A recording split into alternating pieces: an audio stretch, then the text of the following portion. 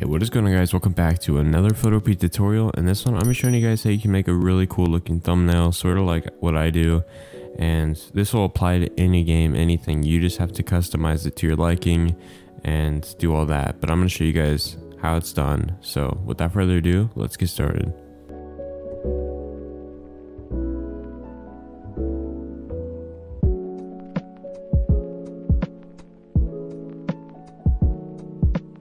First thing you want to do is you want to be on Photopea.com or Photoshop, whatever one, but the things translate a little bit differently from this to Photoshop, so keep that in mind. So go ahead and hit new project. Make sure your dimensions are 1280 by 720. Feel free to name it whatever you'd like and hit create. Okay, so I'm going to be using a graphics pack for this tutorial, so I'm going to be using my own. Links will be in the description.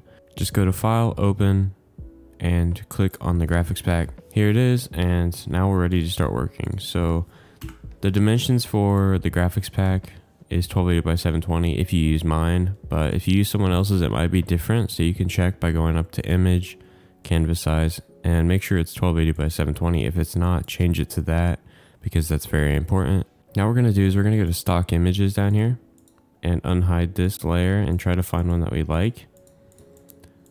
So I'm just going to go with a clean looking one. I think I like the top the best, this one. So we're going to go with this one. And now what we're going to do is we're going to type in some text. So go ahead and get your text tool. Type anywhere on the screen. And I'm going to type thumbnail for the first. Hit Control A to select all of it and change the size to, let's see, this looks good. 200 works pretty good. Okay.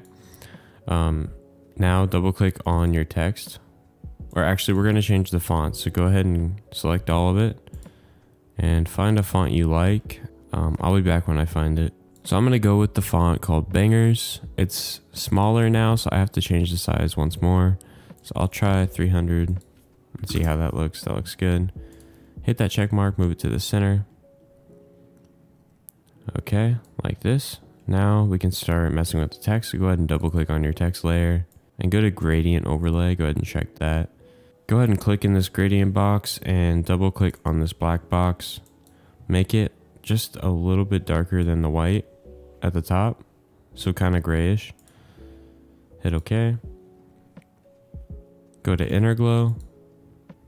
Change the color to white and make sure to change the blend mode to color dodge. Turn the opacity up to 100. Turn the spread and size up. It's preference on how much you want to turn it up, but just enough. So yeah, this looks pretty good. Now add a stroke and then click the plus sign next to the stroke to add another stroke. And we're going to mess with the top one first. So go ahead and click on the top stroke and turn the color to black. I'm going to turn the size up to about 9. And I'm going to change the other stroke to white and turn the size up even more than 9. So about 21 looks pretty good. The settings are going to vary, so keep that in mind. Go ahead and double click on your text to select all of it. And go up here to warp. Now for the style, you just want to change it to whatever you want. So like this, arc. So this one basically curves it up or down depending on what you set it on. I'm going to go with, let's see what I want to do. I'm going to go with arc upper and I'm going to set it to about 31%. Maybe a little less. 25 looks good. Hit OK. So it kind of comes at you. I might change the font actually because it's all like really close together. So I'm going to change it real quick. All right, I went with Versa. I think this one looks a lot better. I'm gonna move that to the center right here. Okay, now go ahead and hit Control J and move this layer down. Change it to whatever one you want.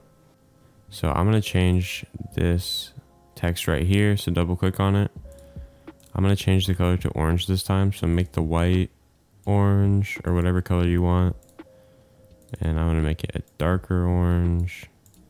I'm gonna go to my inner glow. You basically have to change all the settings to whatever color you choose. Change the stroke to orange. I'm actually going to get rid of the warp on this one. I don't think it needs it. Just the top one does. So I'm going to get rid of that. Turn the size up a little bit more. Now let's do 250. You can edit free transform it so you can make it smaller. Like that.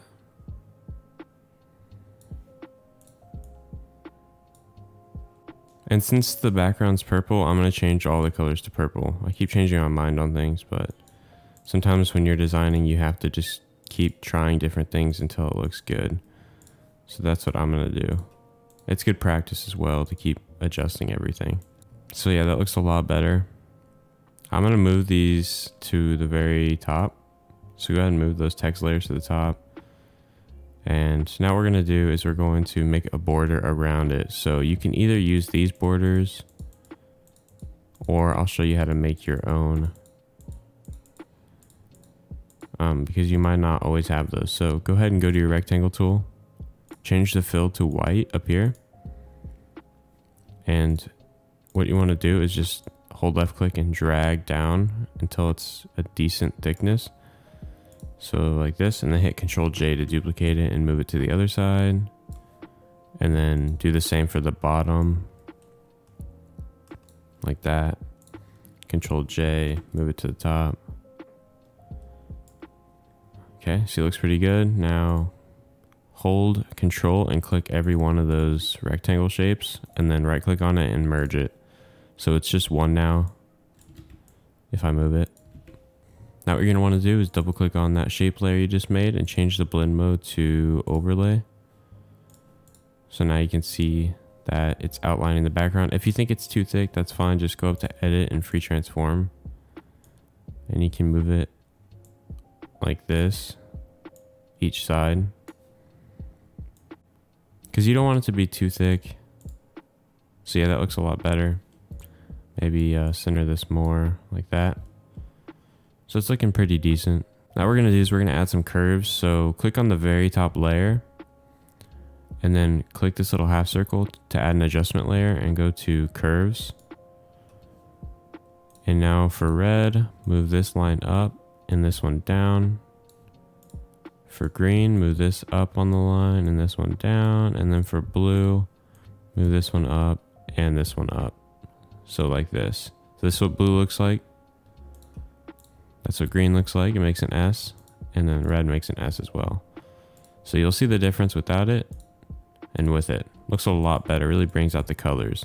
So this has to be on top of every other layer, or else it won't apply to everything above it. So keep that on the top. Now what we're gonna do is we're gonna start adding some lights. So go to the lights folder, or you can bring in your own and start to unhide some of these. Like purple looks really nice with the purple. So I want to like get this over here as well. So I'm just going to duplicate this light layer and then go up to edit, free transform, right click, and then I'm going to flip it horizontally and then flip it vertically. So it's coming from both sides and it looks really nice. And what you can also do is get another version of this color. So like a darker purple, duplicate it, do the same thing, but this time get it in the corners that doesn't have any color. So flip vertically. And then get this other one and flip it the other way horizontally. Like that. So you can see without it and with it. It's looking really nice. So you just got to start layering. That's really all there is to it when it comes to graphic design. You just got to keep adding layers. Don't add too many, but just enough for it to look good. And you just got to mess with a bunch of stuff. I'm going to move the particles to the very top. Except for, I'm going to put it right below the curves.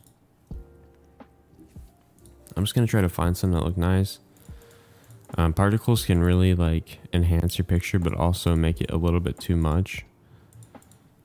So I'm going to go with a subtle one and change the opacity of it to where it's, you can't really see it as well, but it's still there.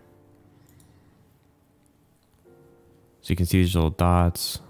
Now what we're going to do is we're going to add another adjustment layer. So go down here to the half circle, go to vibrance, turn the vibrance and saturation up a bit just to give it even more color. So if you hide it, you can see the difference. Alright, so now I'm going to add some effects. So move the effect to above everything besides the adjustment layers. And I'm going to add these speedy lines, I guess. And actually, I'm going to move it below the text because I want it to be under the text like that. So you got these speedy lines, but the blue doesn't really match. So I'm going to click on that layer and then go up to Image, Adjustments, Hue and Saturation. And I'm just going to change the color of them to, I guess I could do it like that, or I can make it pinkish. I'll go with 50 hue. So now it blends in a lot better and it's looking pretty nice. You can turn the opacity down if you don't want them to be showing as much. Alright, so now we're ready to export. So go up to File, Export As, PNG, and make sure the quality is at 100% and hit save, and it'll save to your downloads folder. Okay, that's going to be it for this tutorial. Hopefully this helped you guys. If it did, leave a like and subscribe. I appreciate you guys watching all my videos, and I've been on that grind, so hopefully there's more videos to come. I'll see you in the next one. Peace.